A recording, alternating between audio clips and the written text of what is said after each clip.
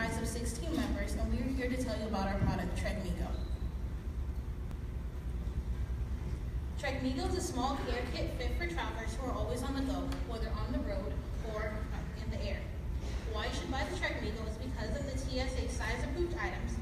Emergency items fit in a convenient package and don't take up space, and a percentage goes to the Haitian Relief Fund instead of a large conglomerate such as Walmart or Target. Now on to my colleague, Magenta. The responsibilities of our marketing department including deciding a logo, creating inserts for our product, conducting city commissioners for Deerfield, Margate, Coconut Creek, and more, and running our social media accounts. Spreading the word. To spread the word about our product, we created a Facebook page. We handed out flyers in our school and our community. We attended the Butterfly Festival, and we held seminars in our community to tell members about our product. And also we emailed Business Professionals of America chapters to see if they were interested in purchasing the travel kit. And to my colleague, Sharice. Good morning. WeGO is our product that we sold for $7.50 including taxes. It includes the basic travel items needed by your average traveler, listed there. The supply chain process that we followed began with the supply chain department making inventory decisions, such as what products should we put into our kit and where would we get those products from. After those decisions were finalized, our team then researched which vendors would offer these products at the most competitive prices. And what we chose were Target, Dollar Tree, Walgreens, Sam's Club, and Papermart. Several products were purchased online and picked up by members of the supply chain department, and the other products were shipped directly to the school. Once we received all of the products, each member of the supply chain department came together and assembled the kits. Now on to my colleague, Sabrina. Good morning. As of March 17, WeGO showed a net income of $195. However, we still needed $100 that was loaned to us by the JA for our startup of our company. And we also need to pay $37.80 in sales tax.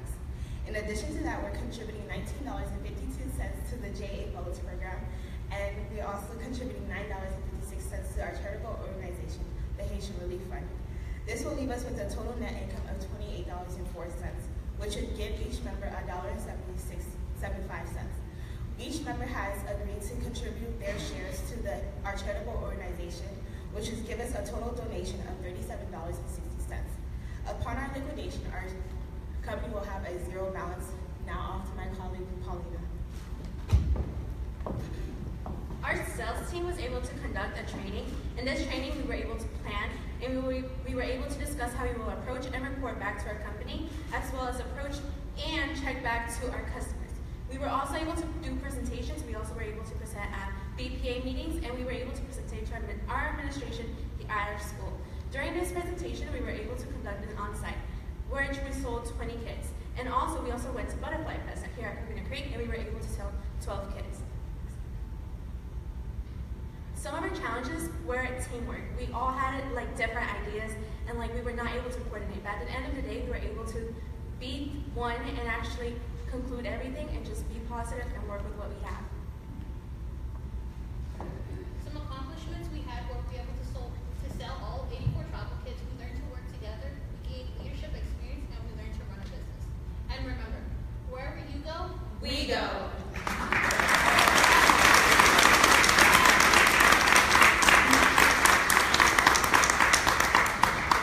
Sharks, you now have 4 minutes for questions and feedback. And Audrey will raise the yellow paddle when you have 3 minutes remaining, and she'll raise the red paddle when your time is up. So I like the social media marketing aspect of it. So how many Facebook followers did you get? That was one of our downfalls. We only had 2 followers. Good for you that you at least explored that. Yeah. So not only did we do Facebook, we did Instagram. We tried every social media, but we were not able to accomplish that because of the lack of teamwork, right? But at the end of the day, we were okay, we get together and we all figure out different ways to approach this and to sell our company. We actually put ourselves out there and sold to whoever we were able to find. Yes.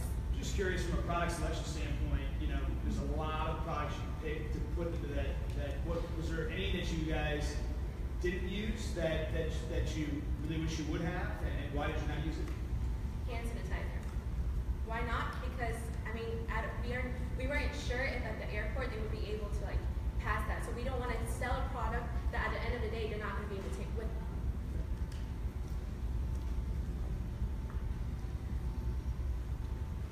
biggest lessons that you guys learned going through this process? The biggest lessons was For marketing, we contacted members like city commissioners and Business Professionals of America chapters, and we only sent out like one email, and I wish that we would have done some follow-up because if we did that, we could have made like more sales. You had mentioned that there was a little bit of, tense conversations amongst the team. What did that teach you about life and business? it's not easy. But I think with the right leadership, you are able to accomplish a lot of things. I want to stick with that, and I want to ask you, how did you all come together? What do you think was your point of conversation that brought you all together that day where you were all brainstorming and not arguing, but really debating